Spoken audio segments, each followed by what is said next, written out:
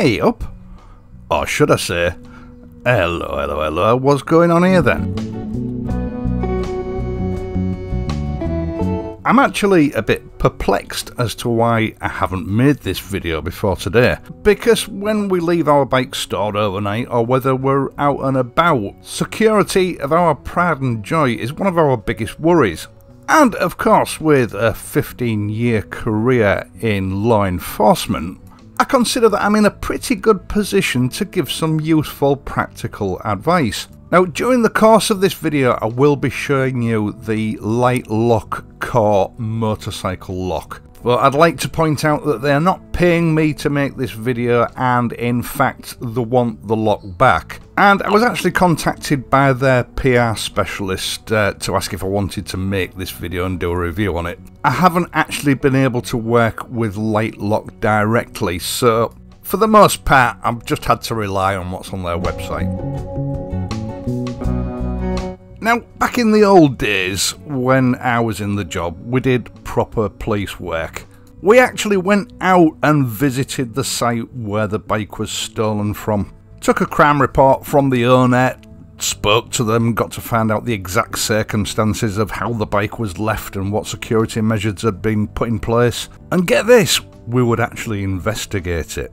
And of course, frequently incidents would occur where you would end up locking Billy Bike Burglar up, throw him in a cell and then interrogate him. Now, broadly, there are two types of bike thief. There's your casual bike thief, your opportunist. Quite often they're not tooled up for stealing a bike. They're just looking for a vulnerable machine that they can ride around on for a few days until it runs out of petrol, and then they dump it in a field and set fire to it. Let's call them the category A bike thief, but then there's the category B bike thieves. They go equipped to steal with all the relevant tools that they think they'll need, and they're usually stealing bikes to order either for the bikes themselves or for parts.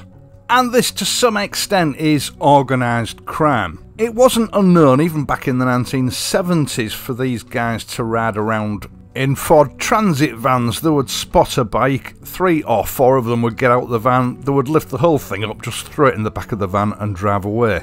That way they could deal with any bike locks and steering locks behind closed doors in their own good time. And a lot of those machines would either end up being stripped down for parts for sale, or they would end up in a container on its way to Eastern Europe, where it could legitimately be sold on the market because it effectively had no registered history in that country. Over the years, I dealt with both types of thieves, and the more successful ones, believe it or not, were often the most cooperative. They didn't get caught very often, so they didn't have much of a rap sheet, which in turn meant that they were unlikely to get a prison sentence for nicking this one bike that you'd brought them in for. And all they really wanted to do was get the processing over, admit the offence, so that they could be charged and billed to court, go home and ultimately go back out and continue stealing bikes. Now, once they'd actually been charged, you had to go through the process of fingerprinting, photographing, filling out an antecedents form, and that's when you would sort of get to know them properly. They would become quite chatty. A lot of them were quite proud of their craft. You know, they were professional criminals. And it was during those conversations that I would have with these people, you would learn the tricks of the trade and gain the sort of knowledge that would make your motorcycle just that little bit safer when you left it unattended. Now, in very simple terms, you need to make your bike as unappealing to a thief as possible. And of course, the simple answer to that is go out and buy a BMW.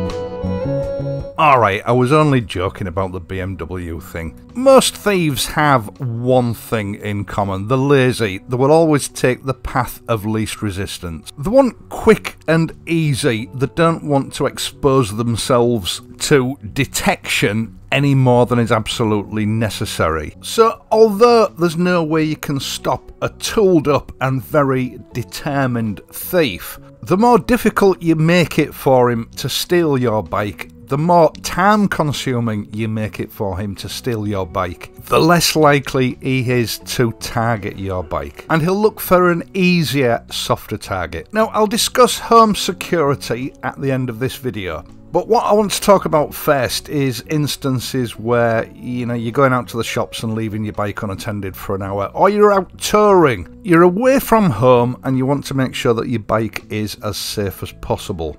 Now, make no mistake, professional gangs with vans do operate in touristy areas. It's not just something that's limited to inner cities and urban environments. It's a little less common, but in tourist areas, they know that there are going to be rich pickings of high volume machines, quite often without any form of security other than the standard steering lock. One thing that did become quite apparent to me during my time in the job is when talking to bike theft victims, people would often park the bikes in quiet, out of the way places. You know, it was a newish bike, it was the Pride and Joy. They didn't want it getting knocked over or scratched, so they would park it somewhere quiet, out of the way. And of course, quiet and out of the way is perfect for a thief, because it's going to allow him more time to work on that bike unobserved. So wherever you go, whether you're shopping or touring, park your bike in the busiest, congested place you can find. The beauty of motorcycles are that you can slip them into relatively small places, so you can usually find a parking space in a busy area. And the more people that there are milling about in that area, the less attractive stealing your bike is going to be to a bike thief. Okay, there are some very brazen thieves around nowadays, I get that. But there is no magic bullet that will make your bike impervious to theft. You've just got to stack the odds up against theft as much as you can. And the other thing is, and I often hear this in the comment section of my videos, people know that there are areas that are notorious for bike thefts, yet they continue taking the bikes there and parking them up, even though they may have already had one or two stolen. Use a bit of common sense. If you know it's a bad area, don't leave your bike there. Now, the other thing is overnight parking while you're touring. This is probably when your bike is going to be its most vulnerable. I'll get onto the bike lock in just a moment, but first of all, there are one or two things that you can do to mitigate getting your bike nicked while you're in a hotel or a bed and breakfast overnight. If you can, book your accommodation ahead. Give yourself a couple of days to ring around and find out which hotels or bed and breakfasts have secure parking. Some do, a lot don't. Quite a lot of hotels and bed and breakfasts have gated car parks. It's another barrier in the way of a thief. If it's difficult to get to your bike, especially if there's CCTV up as well, it's probably an establishment that is not on their regular rounds. They'll avoid it through past experience. Now, even some of the smaller bed and breakfasts may have domestic garages that will have space for your bike. It doesn't hurt to express your concerns over security and ask. Right, so let's talk about motorcycle locks and how to use them properly.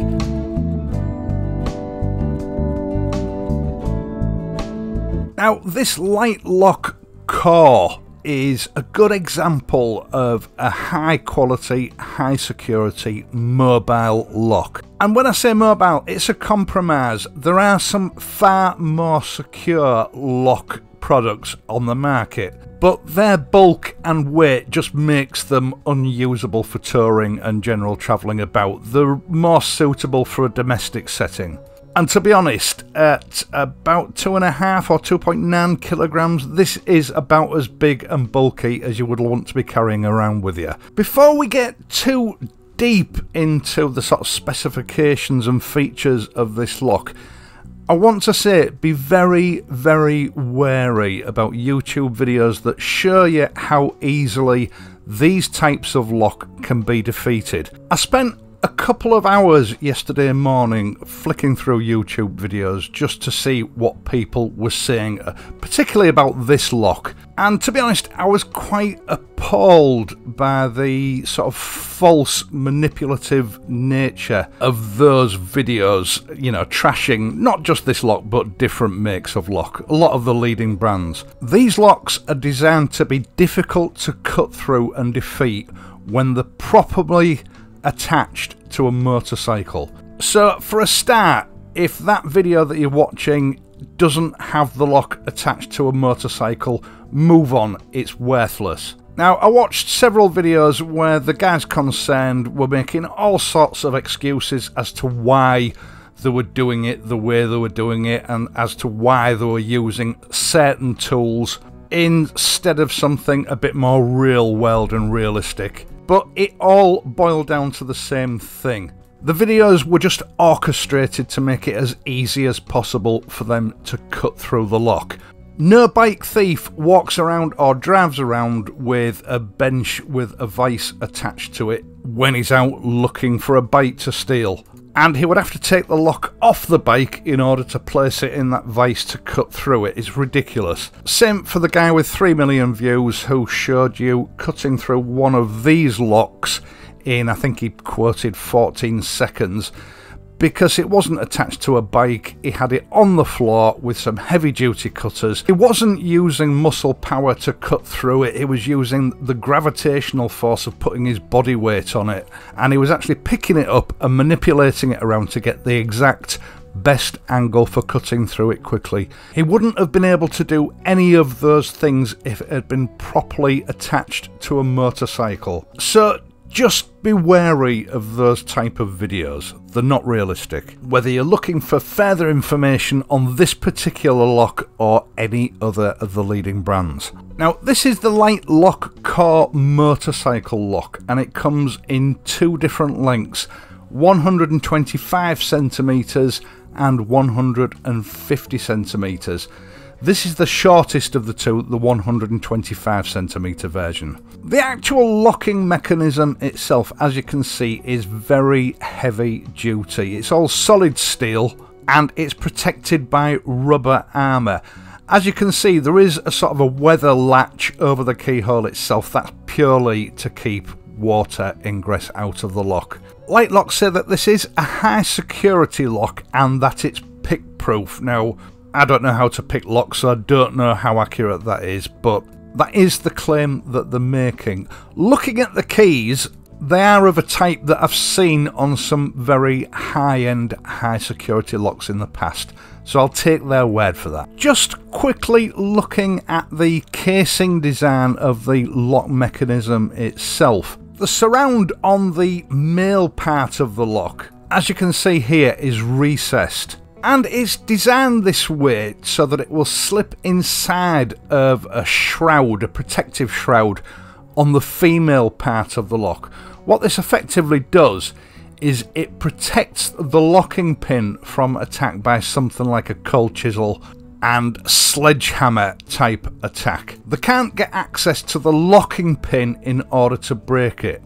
In fact, looking at the design, all they would probably succeed in doing is bending that shroud in and making the lock impossible to open.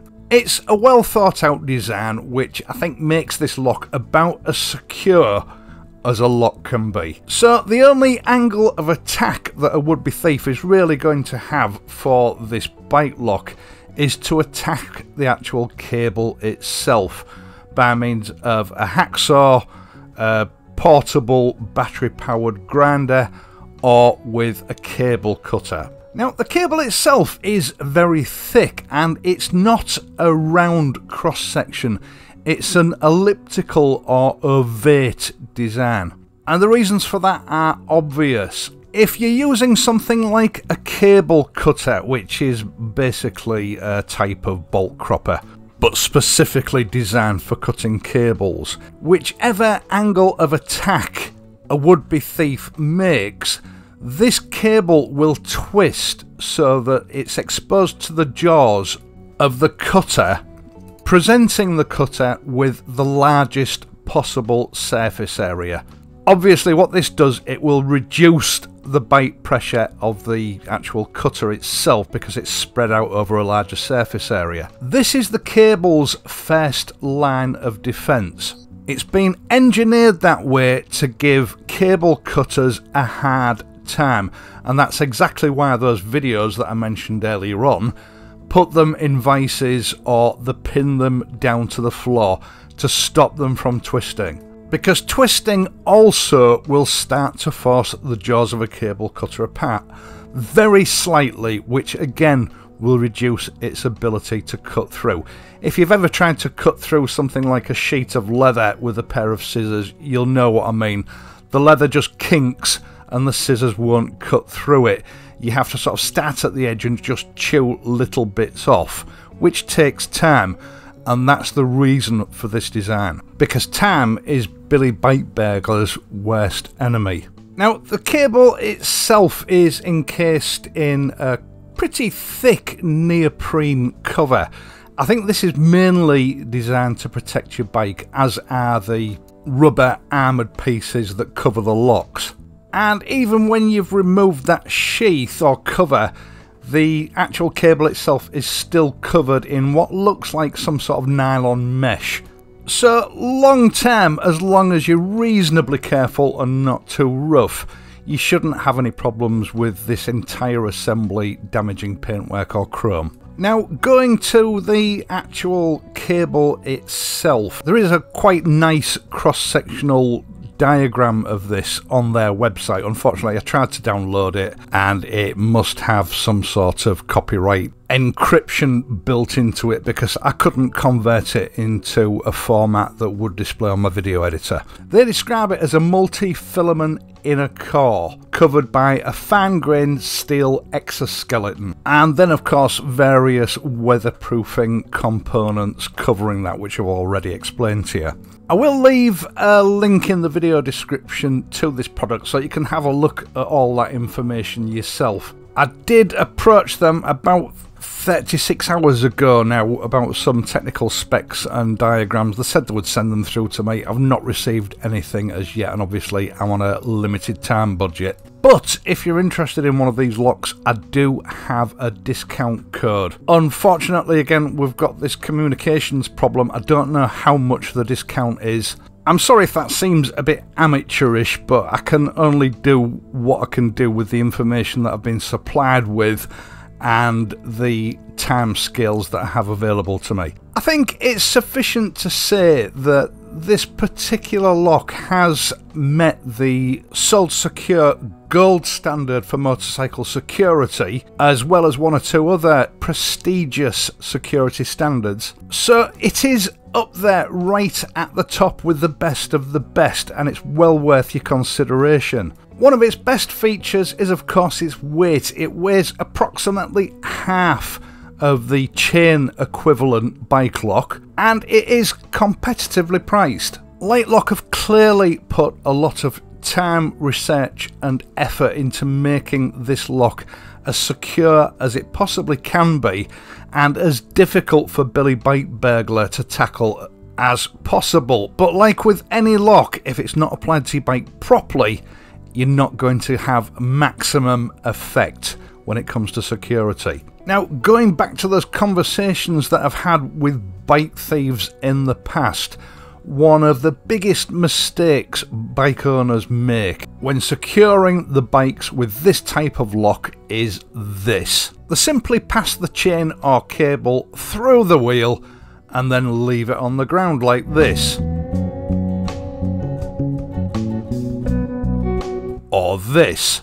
And this is directly from the horse's mouth. When you do this, they've told me that you reduce the security efficiency of that lock by a factor of about 10. If they're using bolt croppers or cable cutters or even a battery powered grinder, you've given them a very nice, firm, solid surface to work on. You've effectively removed that intentional inbuilt flexibility that the manufacturers designed into it to make it easier for the bike thief to either cut through it with a grinder or cut through it using bolt croppers or cable cutters. You've turned what could have been a 5 or 10 minute struggle into a 15-second formality. And that goes for all bike locks of this type, not just this one. You've effectively supplied the thief with a ready-made anvil so that he can lay his bolt croppers or cable cutters on the floor, pin one arm down with his foot, whilst he puts his entire body weight on the other arm to slice through the cable. And you're denying the cable its ability to flex. You've wasted your money and seriously compromised that lock's ability to protect your bike. Whenever you use this type of lock, always use it in a way that ensures that it's at the very least 6 inches off the ground. And preferably fit it so that it's loose. Don't fit it so that the actual cable or chain is taut. You need to leave as much flexibility in that chain or cable as you can so that those design features can do the job. If the would-be thief is using a low torque portable battery powered grinder, it's going to allow the chain or the cable to vibrate, and that's going to nip the blade and slow him down considerably. If he's using a cable or bolt cropper, it stops him from using gravity. He's got to use pure muscle power and nothing else. And if he's having to use both hands on the cropper, it means that the cable is going to be free to flex, and that design feature again is going to compromise his ability to cut through it, and it's going to slow him down or even stop him completely. In fact, most seasoned thieves will take one look at a scenario like this and they'll walk away and look for something easier. And of course, another thing to remember, if you can, fasten the bike to an immovable object like street furniture. Keep the chain or cable well off the ground, and if you can, don't allow it to be too taut. Allow some flexibility to remain so that the design can do its job. That'll make it a lot harder for the gang in the van scenario and substantially increase the chances of your bike still being there when you come back for it. All it takes is a little bit of thought in your security regime to make it harder for them. So, finally and quickly, home security for your bike. First thing I would do if you value your bike is get an alarm fitted. Now, for you guys that have to keep your bike in your garden or even on the street, there's no easy answer to ultimate security. In fact, ultimate security for that situation doesn't exist.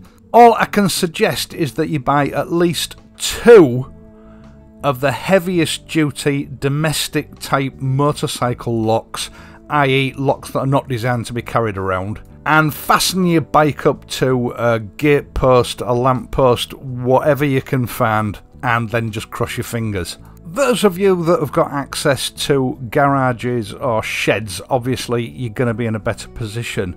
First of all, security cameras. I'll leave a link for the ones that I use. They're less than £40 each. They have Wi-Fi connectivity and they will send an alert to your mobile phone if anyone steps within the areas that you've set up to trigger an alarm. They also have the ability to record whatever is going on your property. I would recommend that you use the minimum of 2 to survey the shed or garage where you keep the bike. Keep them well up off the ground, out of reach, so they can't be interfered with. Thieves don't like cameras. A camera recording their every move increases the risk of being detected at a later date. Ensure that your steering locks on your bike are locked. Put a chain or a cable lock like the one I've shown you today on it if you can, or something more heavy duty.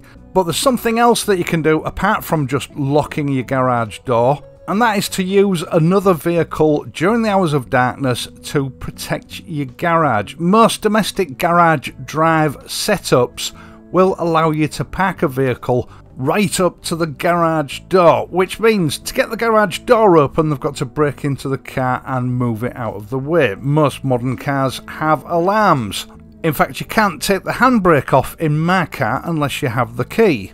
So there's an enormous amount of danger just getting to the garage door for your average thief. Then he's got to get into the garage. Then he's got to get past the security measures on your actual bike before he's in a position where he can make off with it.